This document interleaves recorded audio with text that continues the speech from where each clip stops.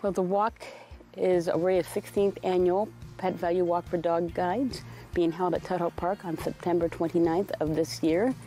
It's important to have this walk because not only does it help individuals like myself, for those who are listening or viewing, I am completely blind. So they not only train dogs for people who are visually impaired or blind, they also train dogs for people who are deaf, hard of hearing, individuals in wheelchairs, people with seizure disorders, diabetic alert dogs for people with type 1 diabetes, autism assistant dogs, and their newest one are facility support dogs. So these dogs come in and provide emotional support for high emotional situations like children who are testifying in courts. And since the Lions Foundation is not sponsored by the government, they don't receive a dime, all money raised goes directly to the care, feeding, and training of these dogs. And this is their main fundraising event. And it's important because they need a good budget to make sure that all these dogs are trained, because it's about $35,000 per dog to be trained.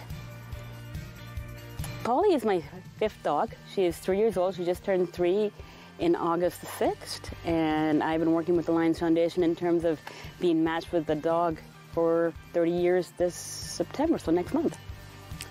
And these dogs continuously amaze me. They get better all the time, and they're just, not only do they provide me a safe way to travel, but they're also my best friend and a constant companion.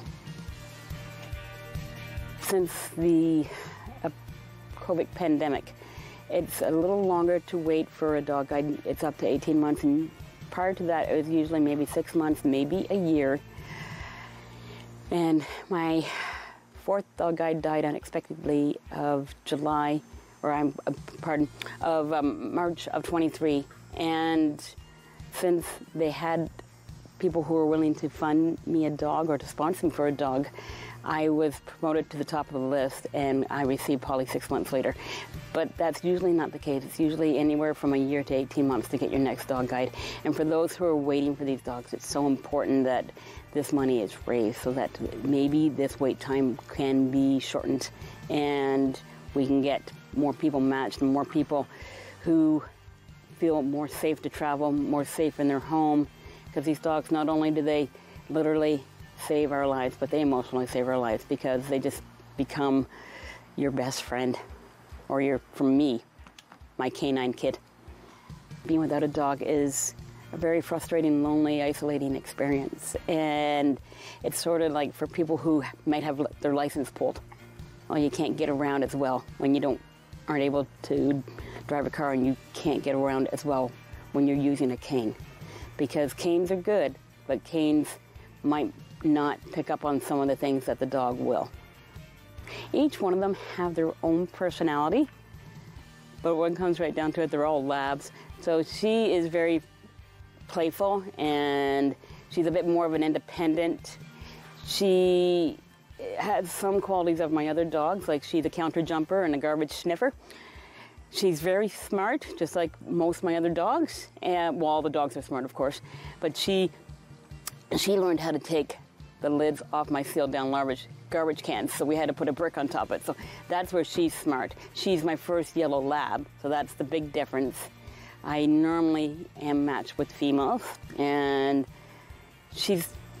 for her, she's much more of an independent and likes to get things going and get going when she is walking, and she loves to kind of have that personality to stop and sniff the flowers. Now, they're not really supposed to sniff and harness, so that's the big difference with her. But she is good at what she does when she is focused, and she loves to work when the harness is on. It does change people's lives. It makes us more independent. It might get us out there into the workforce, help us provide a sense of purpose, a sense of peace of mind, our own independence.